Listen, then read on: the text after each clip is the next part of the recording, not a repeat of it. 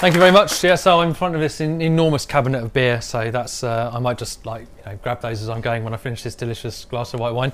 First of all, I just want to say thanks very much to Emily, who's done a fabulous job of organising tonight and putting everything together. So the folks at Betfair got her these lovely flowers. Say thank you. I know. Thank you very much. You're welcome. So thank you, Emily, and. Yeah, I co-authored this book. I'm just about to finish this book, and I work at this place. And I'm going to give what's kind of like not a very deep technical talk, which was the one that you decided you want me to give. But I'll try and give it quite quickly, so we have lots of the time at the end for discussion. So just in case you want to just drink beer and kind of go off and kind of have a relaxing evening without listening too hard, this is what I'm going to say in short, which is projects are evil and they must die, to quote Evan Botcher. There's this thing in Agile where Agile basically is kind of this bit in the middle of an enormous kind of disaster, and as the reason Agile has failed in so many enterprises is because we've addressed the technical bit and not addressed the other stuff around it, and that's not good enough. And you can only ever get kind of 5-10% productivity improvement by doing that, and it's no good unless you fix all the other stuff in the enterprise, which is annoying because that's hard to fix. But the reality is, if you don't do that, you're not going to see the benefits, and that's why so many people have, one of the reasons why so many people have had kind of Agile failures is because, well, you didn't actually address the whole value stream. And these are the problems fundamentally. Everyone's so keen on tools. I work for a tool vendor. It doesn't matter. People are like, should I use Git or Mercurial? Yes, you should use Git or Mercurial. It's fine. People spend so much time on that, and actually the problems of process and culture and architecture. Architecture is the other problem. Continuous delivery requires you to architect for testability and deployability, and if you try and retrofit it onto systems that weren't designed with that in mind, it's not going to work. We've all experienced the misery of projects. Projects basically came from the kind of military-industrial complex, the NATO software engineering conferences of 68, 69, where they basically had to work out how to do large-scale software development to build bombs and spaceships and aeroplane systems. And it was designed for things that don't change much once you build them. You don't discover significant information in the course of building them, and they have to be finished before you start using them. And none of those things is true of software-based products. So it's fundamentally an unsuitable paradigm for doing software development because none of those characteristics apply. And so, we had the methodology wars. This is a diagram that I actually stole from someone in Japan, which was their actual process for building stuff, which made me sad because it was like 2 years ago. It's really ironic. So I went to Japan to speak at Agile Tokyo, and I was like, so software developers of Japan, there's this thing called lean thinking that maybe you've heard of, and that works in software too. You should really do that. That's great. So that was kind of weird, and they were like, yes, we know. The news is obviously Agile kind of won, but it kind of didn't win because the reality today is what we have is not Agile, it is water scrum fall, where, yes, we're doing these kind of nice iterations in the middle, but actually at the front it still takes months and months to get, the budget approval for the project, and then you have to get all the requirements, and then there's a great story from Dan North. So when I was working at ThoughtWorks, we used to have an award for the most career-limiting move. And one year, Dan North got this. Basically, he walked into a client, and there was a big stack of requirements on the desk. And they were doing an Agile transformation. He's like, well, first thing about Agile, won't be needing that. Took it, put it in the bin. Client principal had some work to do to fix that particular relationship. But that's the reality. You spend months and months building these things, and then the Agile engineering team doesn't actually have any choice in what they get to build at all, or any say in what's being done. And then, you're working these nice iterations, but nothing actually gets released at the end of those. You still have, integration, QA cycles, and then there's a big list of bugs. And, in the Gantt charts for releases, there's always a phase to find the bugs and never a phase to fix the bugs that you found, which is kind of weird. But then the whole thing gets tossed over the wall to, release IT operations to try and make this thing work, and that's miserable. And so, continuous delivery was basically built on a bunch of stuff that me and a number of people at ThoughtWorks and the wider community were doing throughout the last decade to try and solve this problem.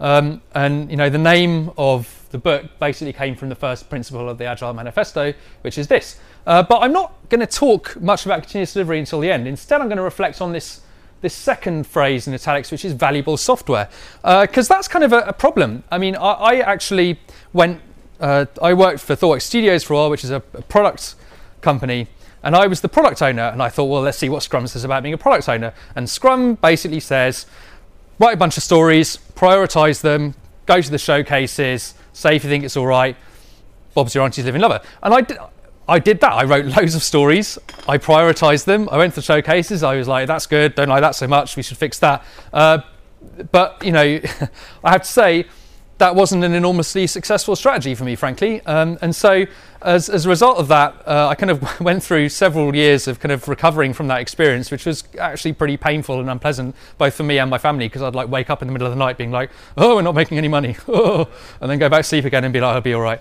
And so I just want to reflect on this kind of idea of valuable software. What is value? What is value? So I kind of went into this thing, what is value?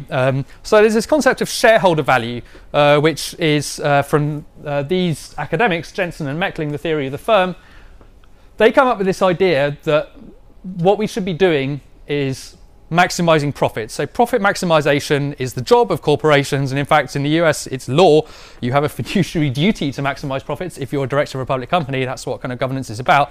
The problem is that turns out not to work as a strategy for maximizing profits, which is somewhat ironic. So if you look at the data, there's a book by John Kay called Obliquity. There's another book called Fixing the Game. If you look at what happened from 1980 to 2000, when this model was in full force, there's been a decline in the rate of return, both on equity investment and investment capital. So like rate of return on investment has gone down as we pursue this model. However, someone has benefited from this model very substantially. Anyone care to guess who it might be?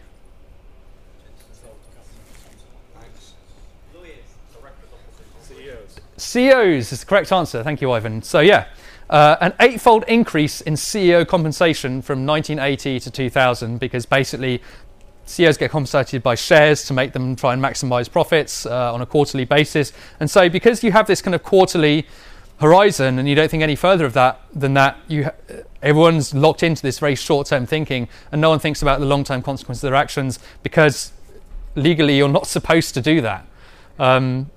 And you know, there's this idea that actually, you know, the long-term consequences of your actions will be reflected in the share price because there's complete transparency of information flow. It turns out that's one of the many things in economic theory that actually isn't true in real life, and so it doesn't work. So I got this great quote from Jack Welch, which I really like. So Jack Welch was CEO of GE. He says, shareholder value is the dumbest idea in the world. It's a result, not a strategy. Your main constituencies are your employees, your customers, and your products. Jack Welch has lots of good quotes. There's another one where he says, executives like to blab and blab about culture, but the employees know who the real jerks are, which is another great quote from Jack Welch. So, you know, he's great because he has this kind of like mildly potty mouth without actually swearing. So, you know, you can quote it in the company of children. Which I have. So I kind of, actually at the instigation of Nat Price, I went through and looked at some mission statements of various companies. The favorite one I actually found was SpaceX. So I looked at SpaceX's mission statement. So this is the module that docked about a year ago with the ISS, which is the first private module to actually dock with the ISS. And they went from nothing to building this in about 10 years, which is amazing. So the mission statement is this. The company was founded in 2002 by Elon Musk to revolutionize space transportation and ultimately make it possible for people to live on other planets. Which is a great mission statement. I love that mission statement because, you know, in his spare time, he also co-founded Tesla Motors. Tesla Motors' mission statement is, Tesla Motors was founded in 2003 by a group of intrepid Silicon Valley engineers who set out to prove that electric vehicles could be awesome. Which is another great mission statement. And the good news is you don't have to be Elon Musk and a multi-millionaire who's also incredibly brilliant in order to make money and be a fabulous entrepreneur. So I'm going to introduce you to Jack Andraker, who I think was 15 years old when he won the Intel Science Fair in 2012 for creating a new diagnostic tool for pancreatic cancer after his uncle unfortunately died of pancreatic cancer. And so, you know, he managed to wangle his way into lab access in a lab and read a bunch of stuff on Google and ended up creating a diagnostic test for pancreatic cancer using carbon nanotubes coated with antibodies that was 100 times more selective than existing diagnostic tests, 168 times faster, 26,000 times less expensive, and 400 times more sensitive. So basically it was the bomb. And this is like 15-year-olds. So that's pretty cool. So I've got a couple of kids, and I would quite like them to be a bit like Jack and Draker. So I kind of went and looked at his interviews and found out what their parenting strategy was like. Yeah, so how do I reproduce this parenting strategy, which is clearly quite good. And so this is what he says. His parents, he says, never really answered any of the questions they had. Go figure it out for yourself, they'd say. I got really into the scientific method of developing a hypothesis and testing it and getting a result and going back to do it again. Which, as a parenting strategy, that's something I can do, I think. I'm capable of following that parenting strategy. So I'm going to try it out, see how it works out. Seems quite high risk as a parenting strategy, I've got to say. But maybe if you're really disciplined about following it, then it'll work out. And, obviously you have lots of equipment and prisms and good books and stuff like that, and the internet. So this is really nice because it basically answers the question of what is value that I had as a product owner, which is how do we build things that are valuable? Well, there's only one person who can tell you if what you're doing is valuable, which is your customer. Don Reinertsen has a quote. He says, the way people tell you whether what you're doing is valuable is whether they send you money. Which I think is a great quote. And so this is the whole basis of the lean startup. So, trendy kind of very 2 years ago, kind of blue and green colours and, all this nice fonts and all this kind of thing. So I'm sure everyone in the audience is familiar with the lean startup. But if you're not, don't worry, because it's not actually new and trendy. It's something that's several hundred years old, which is the scientific method, which is whenever you're doing product development, you create a hypothesis as to what your customers might find valuable. You run an experiment to determine with the minimum possible effort whether that thing will actually be valuable, and then you get feedback and use that to work out what to do next. And this is actually really, really difficult for engineers because engineers hate building minimum viable products because they want to build all the stuff so that people are like, wow, you're so amazing, so they can go, yeah, I'm so amazing, I'm an engineer. And get over years of abuse as a child. So that, and I understand why these psychological forces act, but it's actually unfortunate because speaking from experience, I once worked on a project where we spent years and a lot of money building this project, which was very successful in terms of finishing on time and on budget with the agreed scope. The company I was working for, which was building the software, made a bunch of money, and then we went off and did other stuff. And then I met someone 2 years later who was like, I was like, oh, so how did that thing go? And they it bombed. We lost loads of money. It was a disaster. And, we never got that feedback because our criteria for success was on time, on budget, in scope. And that's totally irrelevant as a measure of value, and we don't even normally measure the value of what we're doing because it's too hard, and even if you had that information, it would be impossible to work out which of the things you did were actually delivering value to your customers anyway. So this is quite good. I like this, but there's a problem with it, which is that it kind of sounds like a load of crap, because no one does this, right? It's a crazy thing to do. So I was visiting. So I know some people went to Velocity in Barcelona. Who went to Velocity in Barcelona last week? Okay. Did any of you go to Sagrada Familia? Okay, so Sagrada Familia is really, really cool. It's this thing. It probably looks a bit better than that now. That was taken a few years ago. But it's this crazy building that's been under construction for, I think, around 120 something years. By a guy called Gaudi, who was a very awkward child. He spent a lot of time studying nature, and there's a great quote from him where someone's like, well, Mr. Gaudi, it's taken quite long to build your church, and he was like, my client is not in a hurry. And so this thing is still under construction, and it's really amazing because it's built using these kind of hyperbolic principles of architecture. So he was really into nature, and he studied kind of the way that plants grew and shells and so forth, and looked at these hyperbolic structures that were inside these things, and basically said, well, what if we built buildings using hyperbolic curves instead of straight lines, which were more popular at the time. And of course, what you don't want to do is come up with a completely new paradigm for architecture and build an extremely big building using it and then find out if it's actually architecturally stable, because that's quite risky. And in fact, he didn't do that because he was reasonably sensible. So if you go down to the crypt of Sagrada Familia, what you can see, he did these really cool things. So there was no way of doing analytic modeling of forces acting on structures when he was doing this stuff. So he created an upside down. This is actually a church, a much smaller church that he built before he built the Sagrada Familia. And the way he modeled the stresses on the structure was he created an upside down model with all these weights, and then modeled basically the tension instead of the compression in order to work out the forces acting on the different things. So he came up with all these ingenious ways to build small experiments to test the assumptions that he was making, his hypotheses about what would be effective. And he built loads of scale models. And so, people say, well, if only we architects were building buildings like real buildings, that would be great. And we should do that in software development. And, that's great if you're building structures with well understood characteristics like truss bridges, where there's an algorithm, you can put the numbers in and get the numbers out the other end. But if you're building anything that's not well understood, that's actually not the way builders do things. They build, architects have prototypes and they do clever things and build smaller versions of things long before they build the real thing. And of course, that's very similar to what we do in software with prototyping and building out versions of things in order to actually understand what they're like. Because any kind of custom software project is a complex system, and you can't analyze complex systems analytically. So there's actually a lot more in common between kind of architecture and kind of software development than we think, because we don't often see this side of things. We generally see, people doing very boring structural engineering projects like building a house, which is, not the kind of house that Gaudi would build. So the other example that people use to kind of say this is a rubbish idea is, Apple and the iPhone. But, I'm sure someone in the audience will know what Apple's first commercial product is. Was the first commercial product that Apple built? Apple One. The Apple One, which doesn't look like this. It looks like this.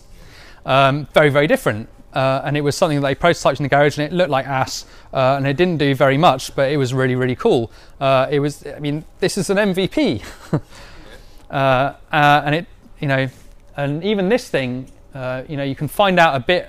They're very secretive, but they did basically say there was a very small team that was building stuff off the back of a Mac and prototyping this in a lot of detail. Apple has this nice thing where they are the consumers of their own products. So the way they work out whether what they're doing is valuable is if they like it, which is a nice position to be in. And most of us aren't in that position. We're in a position where people who are not us are the consumers of what we build, and then it's much more difficult because you can't use your own intuition as to whether or not you like something in order to determine whether or not it's going to be valuable.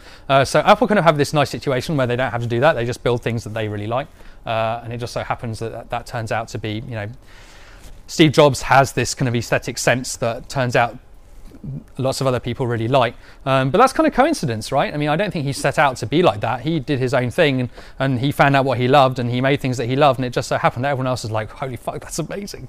But didn't have to be like that, and certainly if you're building medical devices, that's not true.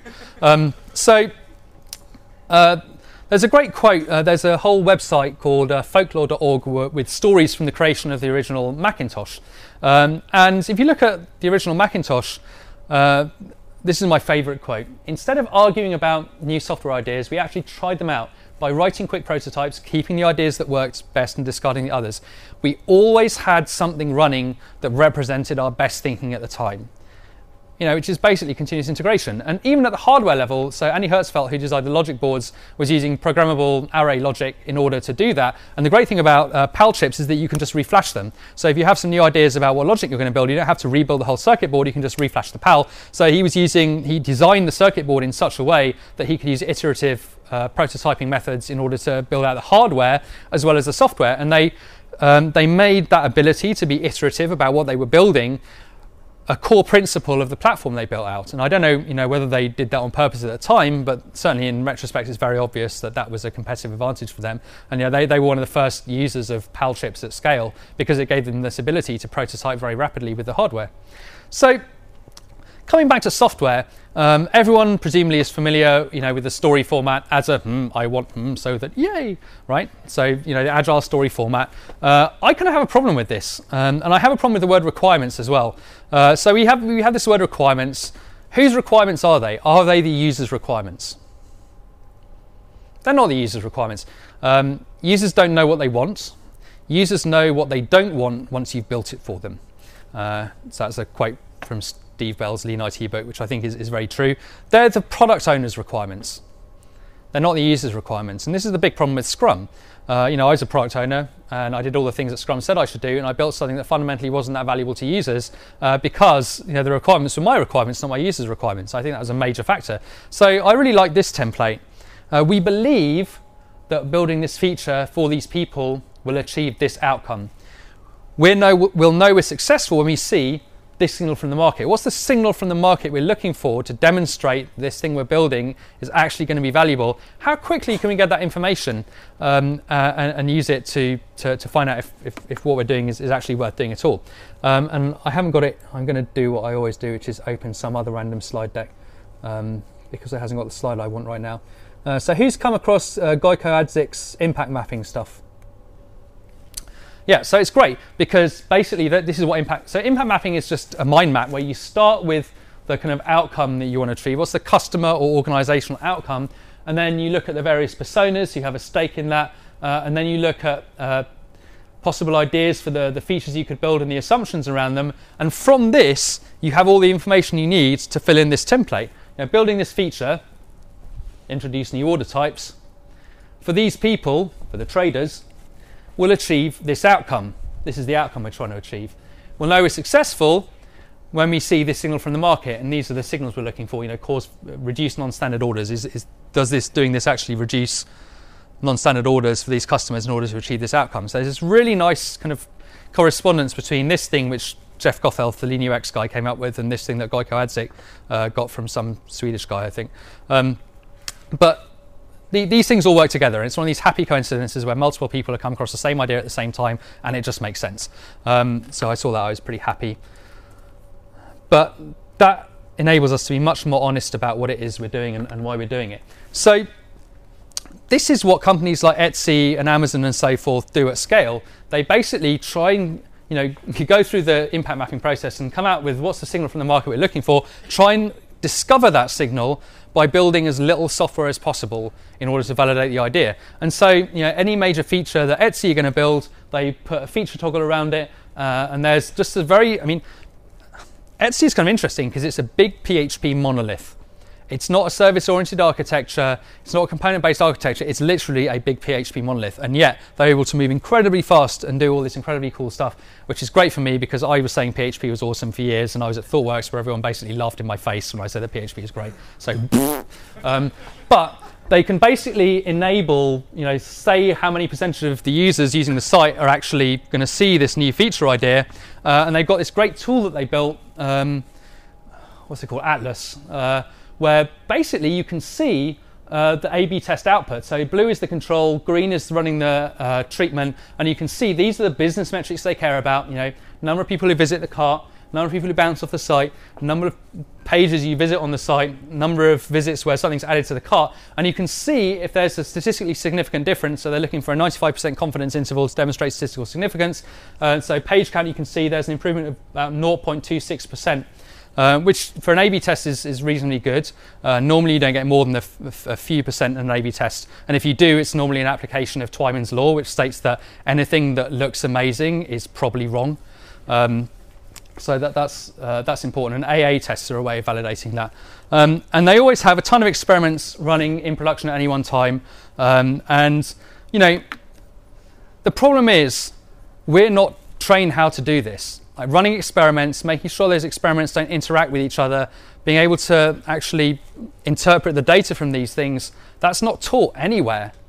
And yet, if we're going to follow a scientific approach to product development, these are core skills that we all need to know and be teaching, and be teaching to new developers. And yet, Amazon won't tell you anything about this stuff because it's a competitive advantage for them.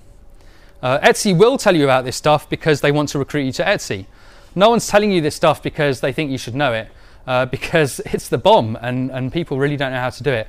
And that's the reason why Etsy has this incredible deploy rate, is so that they can do A/B testing. I love quoting these stats from Amazon because they blow people's minds, deploying to production every 11.6 seconds. Now, this is aggregated across all Amazon services, of which there are tens of thousands in production, but still pretty impressive. And some of those services are deployed much more frequently than others, depending on the risk profile of the services, so that's something you ought to take into account. But still, that's amazing, and certainly blows pretty much everyone else in the world out of the water. And I think this is like 3 years ago, and I think now they're approximately 1 order of magnitude faster at doing this. And the reason they do this is because most A/B tests don't deliver value. So Ronika Harvey, who designed Amazon's A/B testing framework and then went on to work at Bing and designed Bing's A/B testing framework, has a ton of data from A/B tests. 2/3 of those ideas turned out to make things either produce results that were not statistically significant or made things worse. And making things worse is not actually a situation that we normally envisage. We're like, oh, well, that didn't deliver any value. Guess what? About 1/3 of the time, you're not just not delivering any value, you're making things worse for your users and customers. And by the way, it's not just that. You've wasted the opportunity cost of the features you could have been building instead of the features that you did build that made things worse. And you've got to maintain those features forever in production because no one ever deletes features. And that becomes then extra bloat in your product that slows down the rate at which you can deliver new features. So it's incredibly painful. I mean, if you extrapolate this, we could be spending 2/3 of our working lives on vacation and deliver the same value to our customers if only we knew the 2/3 of the features we were building that delivered no value to our customers. It's the biggest source of waste in product development, and in the work that we do is the stuff that we build that's useless and we don't even know. Like, this for me is crack as a product owner. Like, I can see real data that tells me if my ideas are actually going to be valuable. It's amazing. Like, this should make you never want to build packaged software again. Because A/B testing lets you derive a causal relationship between the features you're building and the value it's delivering in dollar amount or pound amounts to, I've been in America too long, pound amounts to users, right? That's amazing. And no, I mean, if you can do this, like, you should like not worry about all your other architectural decisions just so you can do this, because it's amazing. Which is why Amazon invested in this, which was really, really expensive for them to do. So in 4 years, it was unbelievably expensive, and they did it because of this. So I just want to talk a bit about kind of other kind of cultural elements of this. Gene Kim, and Nicole Velasquez and Puppet Labs this year did the State of DevOps report, where we surveyed over 9,000 people to find out what people were doing and try and find out what practices people actually used in real life and whether they were valuable. And so it was quite cool. We found some really interesting results, some of which I seem to have foolishly deleted from this presentation, so I'm just going to switch to another one. Let's see who we are. Yeah, so number one thing is that, what's his name, Carr was wrong. IT is a competitive advantage. So we measured profitability, market share, and productivity goals self-reported, which is a standardized metric of organizational performance. And we also measured IT performance, and we found there was actually, a causal relationship. High-performing IT organizations were twice as likely to exceed their profitability, market share, and productivity goals. So what is IT performance? That's kind of a loaded term. The other cool thing is we actually found a statistically valid way of measuring IT performance. It's very difficult to get statistically valid models where this is IT performance. This is called a latent variable, and it's constructed from a bunch of other variables, dependent variables that we measured, and actually finding something where the variable which actually moves in a statistically significant way with the other variables actually is like gold dust in statistics. I don't know anything about statistics, but Nicole Velasquez is very, very clever, and she did all this work on to find this out. So this is actually a statistically significant measure of IT performance, and it focuses on two things: throughput, which is measured by lead time for changes and release frequency, and then stability, measured in terms of time to restore service and change fail rate. So these are the things that you should measure if you want to measure IT performance, and these predict organizational performance. They're not the biggest predictor of organizational performance. The biggest predictor of organizational performance is job satisfaction, which is, would I recommend this as a good place to work to other people? Do I have the tools and training I need to do my job? Am I satisfied with my job? And there's another one that I can't remember, but you can download the report. That's the biggest predictor of organizational performance, but IT performance is also a predictor of organizational performance. So we wanted to find out what practices correlate with IT performance. I love surveys because they're such a powerful source of confirmation bias, and I wasn't disappointed So code, app configuration, system configuration are in a version control system is most highly correlated with IT performance. And actually, app configuration and system configuration are higher than code. So it's more important to have app configuration and system configuration in version control than it is to have your code in version control in order to achieve high IT performance, which is kind of interesting.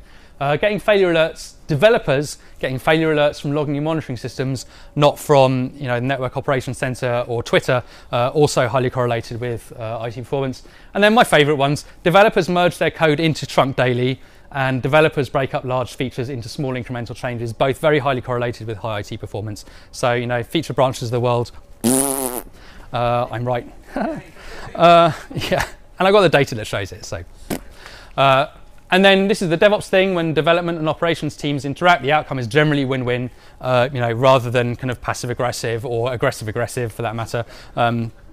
And then using some statistical magic that I don't pretend to fully understand, we looked at what predicted IT performance. So this is a great one. Lots of people use change approval processes that are external to the team. So there's a change advisory board or some other team external way of managing changes going to production. So the data shows us that this external change approval processes significantly reduce throughput and do nothing to improve stability.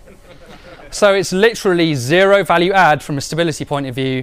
And actually, peer review change approval processes like pair programming or lightweight code review processes much faster, achieve the same levels of stability in terms of time to restore service and change fail rate. So again, that's really great, and it confirms everything that we know, which is that these kinds of external processes are basically just risk management theatre and have nothing to do actually with improving the stability of our systems, because the idea that someone who knows nothing about your code base and how it works could possibly have an idea by inspecting the code changes of what the risk of those code changes is absurd in a complex system. So we know it's stupid, and we have the data that proves it's stupid, so we should stop doing it, especially in regulated industries where it actually matters. Version control everything, obviously, proactive monitoring, and then this thing, high trust organizational culture, and I'm going to talk about, and then the win-win relationship. I'm going to talk a little bit about high trust organizational culture and what that is and what it means. So some of you will have heard of John Allspore, who's VP of Operations at Etsy. So he's doing this PhD in safety systems in Sweden right now, because of his copious free time. And he basically, I'll occasionally ping him and say, hey John, how are you doing? And he'll email me back a PDF of whatever he happens to have been reading and be like, read this. And that's basically, John Allspore's PDF as a service thing that he does, which is great because they're always really interesting. And so this is a paper he sent me by a guy called Ron Westrom, who's a sociologist, who was studying safety outcomes in healthcare and aviation, which are domains where when things go wrong, people die, and that's quite bad. And so he created this model by which you can look at the culture of the organization, and this predicts safety outcomes in healthcare and aviation. And so I think you can probably all look at this and understand quite viscerally and immediately where you fall on this spectrum or the organisation you're working for right now. And there's two things I want to focus on in particular. Novelty. Is novelty crushed? Does it lead to problems? Scope creep. Well, we should have this feature. Ooh, scope creep. That's a problem. Or is novelty implemented? Is it embraced? Do we embrace change? And what's most interesting for me is that a model that predicts safety outcomes also predicts IT performance and organizational performance. So the same things which make organizations safer also enable them to be more innovative and produce higher performance, which is really interesting. And then the other thing is, how do we deal with failure? Does failure lead to scapegoating? Does it lead to justice? Or does it lead to inquiry? And to understand why this is so important, we have to kind of think a little bit about complex adaptive systems. So every organization we work in is a complex adaptive system. And there's two characteristics in particular about complex adaptive systems that are important, which is number one, we can never have complete information about the state of the system.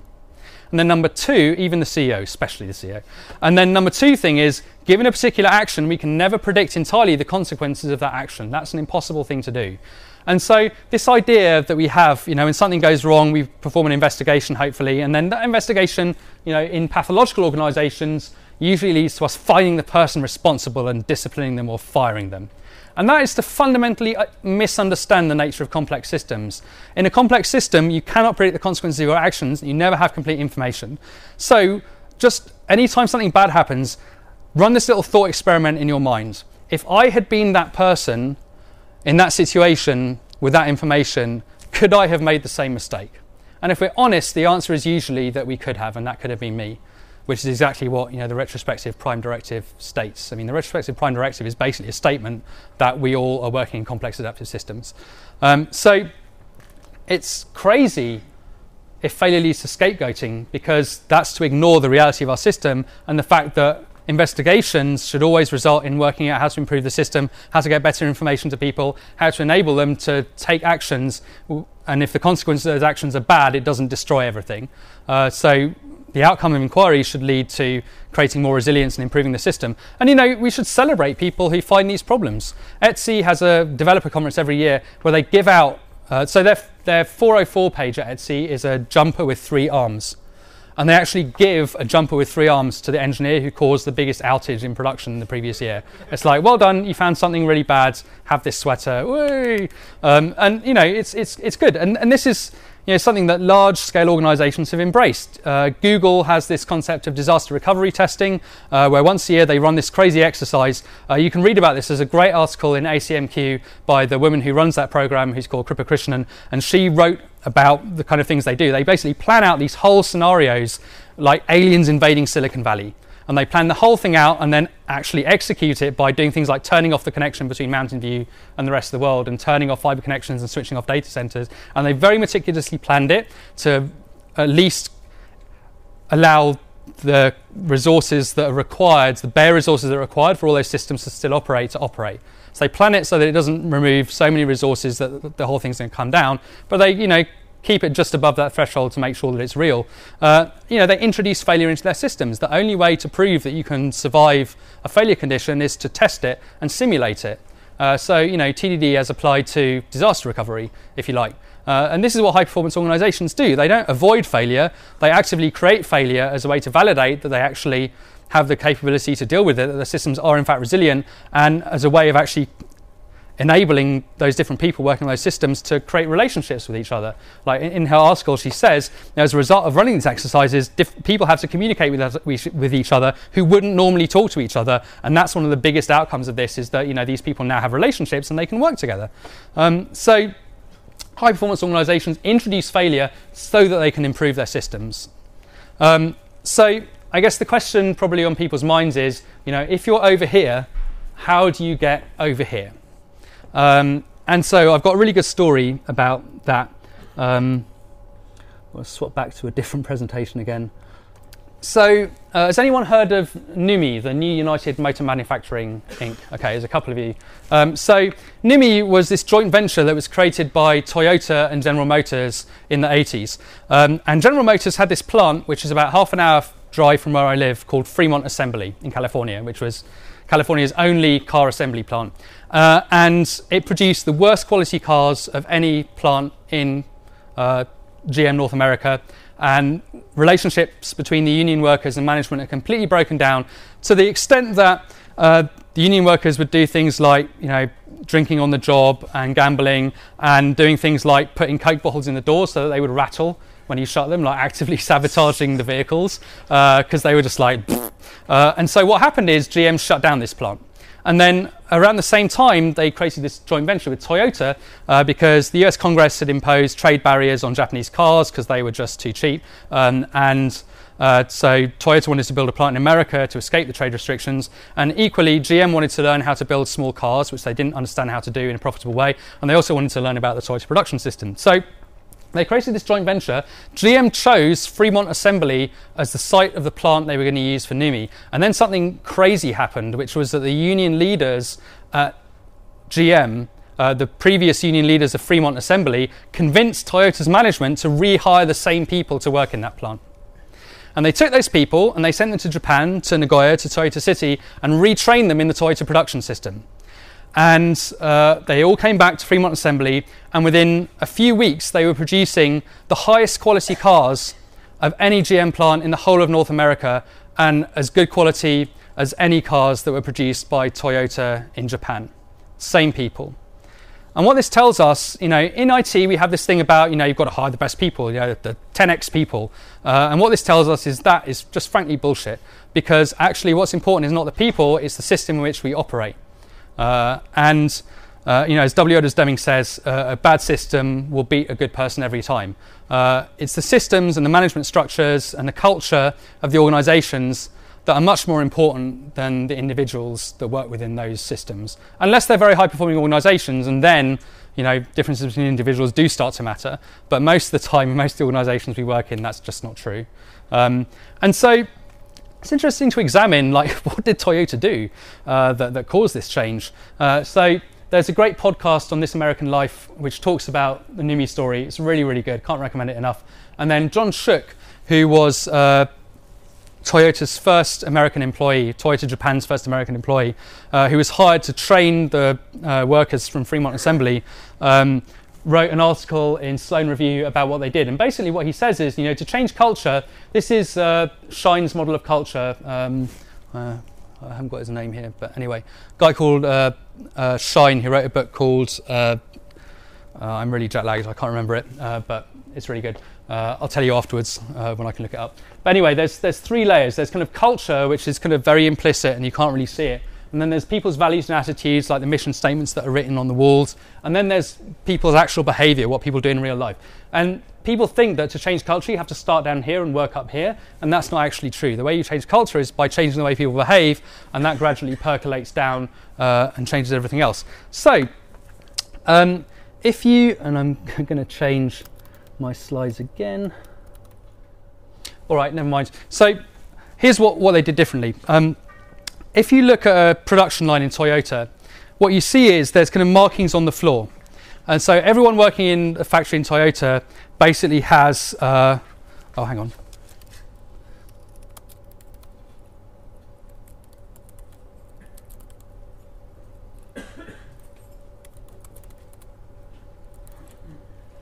Okay. Yeah. Nah. Okay, never mind, I haven't got it.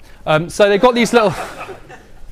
They've got these lines along the production line, and essentially what happens is the car moves along the production line, and you've got a certain amount of time to do whatever your job is, which might be putting on a door before the thing moves on to the next work unit where someone does something else.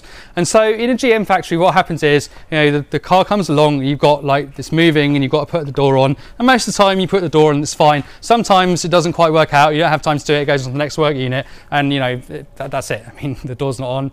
Too late, goes on to the next work unit. And so what happens is, there's a QC person, a quality control person, at the end of the production line, he basically looks at the car and is like, no door, fail, and it goes off into parking lot. Engine's the wrong way around, fail, and basically just stands there and just fails all the cars, and they get put in a parking lot and maybe fixed, or maybe they just turn into rust buckets. And so this is what happens at a typical GM factory. And at Fremont, basically most of the cars ended up in the parking lot and not saleable because no one cared. And this is not what happens in a Toyota plant. In a Toyota plant, what happens is, about 2/3 along the production, your part of the production line, if you haven't got your job done, you can pull a little cord called the andon cord, and a little yellow light lights up, and a tinkly little melody plays, and then a manager comes along, and the manager helps you. Right, so that was the first kind of shocker, is like, oh, really? They're not just going to be like, you're lame, you suck, work harder. They actually help you. And if you're not done by the time you get to the end of your work unit, you can pull the andon cord again, and another little jolly tune plays, and a red light goes on, and then the production line stops. And then, a bunch of other people come and you fix the problem, and then you start the production line again, and then later on you reflect on what you could do to make it so that problem doesn't recur again. So this is basically the fundamental difference between Toyota production system and GM, is that the workers are empowered to build quality into the system rather than trying to inspect quality in at the end when it's too late. And they achieve that by people actually collaborating together rather than having this relationship which is based on, you suck and extrinsic motivation. And so this idea isn't actually new in Toyota. Does anyone know what Toyota was building before they built cars? That's right, looms. So their first breakthrough product was the Toyota Automatic Loom Type G. And the great thing about this loom is, so this is built, I think, in 1924. It's like 90 years ago. So what happens in this loom is it can automatically detect if there's a problem, and if it finds a problem, it stops. So prior to this loom, in order to have a factory, you have a room full of looms, and then you have a person in front of each loom looking at it, and when something went wrong, they would stop it and fix it. So they were literally just spending their day going like this. And then when something went wrong, they're like, oh, okay, stop it, fix the problem. With this loom, because it automatically detects problems and stops, what that means is you can have a whole room full of looms and only one person. Because when anything goes wrong, it stops and then you fix the problem, but you only need one person to do that, and they can probably be, reading a book or something at the same time, which is nice. And it turns out there's an exact analog to this process in software development. Can anyone tell me what it is? Yeah, breaking the build. It's continuous integration. So continuous integration is actually a process that was invented 90 years ago in Japan by the people building the Toyota automatic loom, which is, we're going to check our code into chunk on a regular basis, and if there's a problem, we're going to stop immediately and fix the problem and then carry on, rather than just letting the build go red and not worrying about it, which is like, you're running the loom, and the loom stops, there's a problem, you're like, fuck it. Right, so actually fix the build, right? And that is really at the core of what's different about the Toyota production system. And so the way I want to end it is basically by saying, we have the power to change culture. And the way we change culture is we change behavior. And the way we change behavior is by changing our daily routines and actually being disciplined about practicing these things where we focus on not how fast we can declare our code dev complete on a branch, but whether we've built something high quality that's shippable and then gathered real data to validate whether our assumptions about whether it's valuable are actually true, and we optimize everything to get that cycle time as short as possible so we can get feedback as rapidly as possible, which is what the high IT performance organizations are doing. So I want to leave the last word to Jack Andraker. Jack Andraker, in the same interview, says this. He says, make sure to be passionate about whatever it is you get into, because otherwise you won't put the right amount of work into it. So I want to leave you with that thought. If you could get out of this room today and do anything you wanted and wave your magic wand, what is it you would do? What would you go out and do today? Have a think about that and then go and make it happen. Thank you very much.